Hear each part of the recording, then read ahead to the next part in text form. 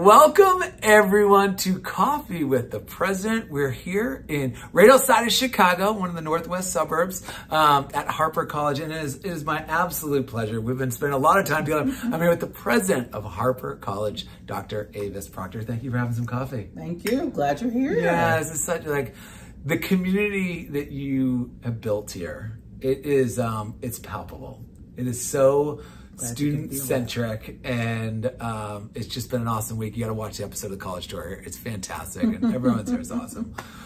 Where do we start with this? Let's start off with, what are you most proud of the students here? Or how do you even describe the students to your family and friends out there?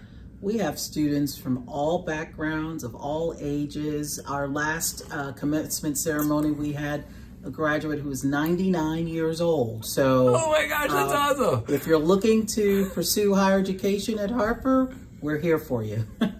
It's so great. It's so great. And then recently you all won, you won a big scholarship. You want to talk about that? Yeah, so we were blessed to receive an $18 million gift from Mackenzie Scott, and we were able to put that to good use to ignite paths to success. That's the name of the scholarship. And we also are funding community innovation grants to nonprofits in our district that can meet the needs of different organizations to help students and community members with economic mobility, and they have to have a lens of equity and diversity as well. So really giving back to the community, not just here at Harper, but also our 23 communities we serve. It's so awesome because, I mean, I've heard it from you, I've heard it from many people here. It's like, we are the community's college. Absolutely. We work with our high school districts, we work with the business community, we work with university partners, really trying to cultivate educational opportunities for students and for them to thrive and meet their academic and career goals. And so our faculty and staff are caring, they're dedicated, they're talented, and really we're truly proud of the student-centered approach that we take here at Harper. What motivates you? I've been, not to say I was stalking the back of all the stuff, your accomplishments, and we've been hanging out for probably an hour before even recording this, and just like your passion, your excitement, where does that come from? Well, it's personal. I am a first-generation college student, and I know the power of education and what it can do for individuals, and I have a personal testimony of that, and so I'd like to replicate that with each and every one of our students. And so we're intentional about how we design our academic programs, the student experience here.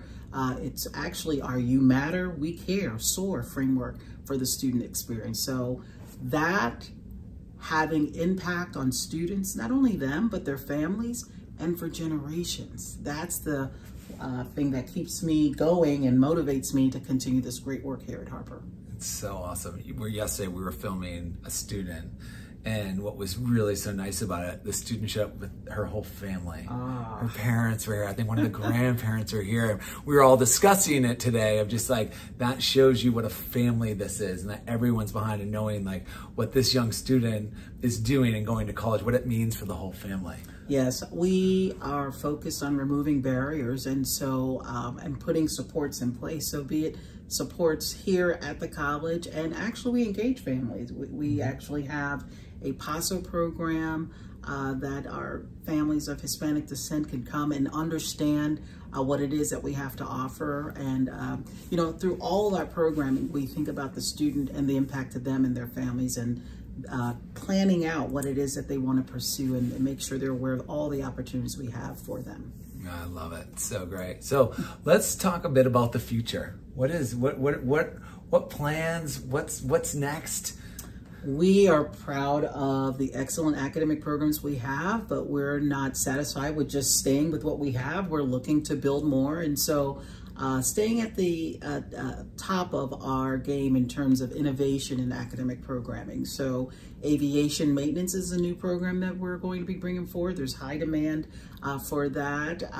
Information technology, cybersecurity, artificial intelligence. A lot of folks are talking about AI nowadays. It seems to be a topic. It is, and we're not just talking about it. We're actually offering classes in it to equip individuals in our community to understand what it's about and how they can use it for good.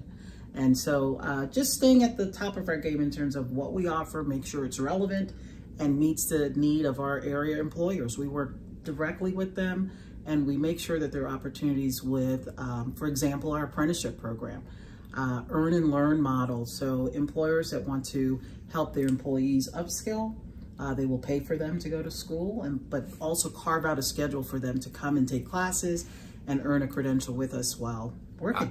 I love that so much. You're going to learn about a story just like this in the episode. Yeah, it's a great story. It's so great because it's like, while she's learning, she's earning. That's right. And it's a really nice model and already kind of set up with a job right after. So it's just graduating debt-free. And debt-free. Yeah. It's amazing. Yeah. Very intentional about the work that we do. That's awesome. Is there what question have I not asked you that I should ask you? Oh, that's a good one.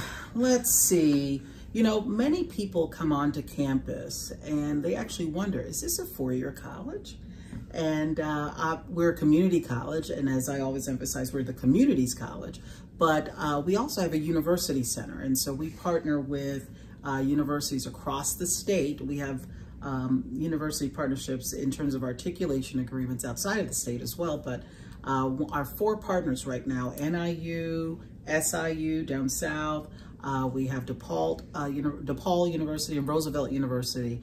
And so individuals can come here on our campus or online, of course, and we've removed that geographical barrier. Again, we talk about removing barriers. And so not having to go down south to Carbondale or out west to DeKalb or into the city, navigating traffic.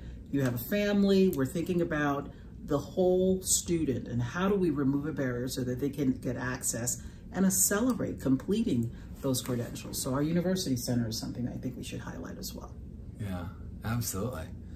Yeah. Well, listen, anything else we want to say to the audience? Let me ask you one final question. Who's a good fit here? We're here for everyone. As I mentioned. You did start the conversation up with a 99-year-old graduate. We have teenagers that are taking dual credit and earning credentials while they're in high school. And so the whole spectrum, we're here to meet students where they are, remove barriers, and help them excel and realize their dreams. So choose Harper, you don't go wrong. And we're ready to see you soar like a hawk. Oh, that's so great. Go Hawks. Go Hawks. Thank you so much. Thank you for what you're doing for this community. Thank you for what you're doing for this country and in the world. It's like it starts here, and how that has such a positive effect on this planet. It's really great. And it's an honor to spend time with you. It's an honor to see what's happening on this campus. Thanks so much. Yeah. Cheers, everyone. Cheers.